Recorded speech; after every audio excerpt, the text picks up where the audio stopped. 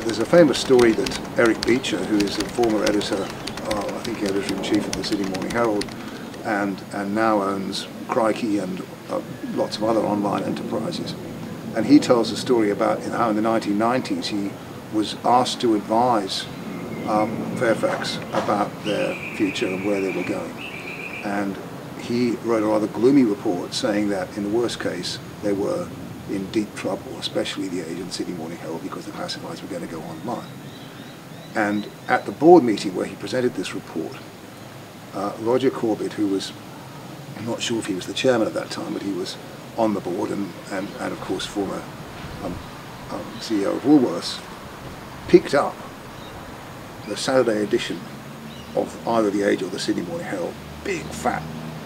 hundreds of pages of classified ads, and said, I don't want anyone coming into this boardroom ever again and telling me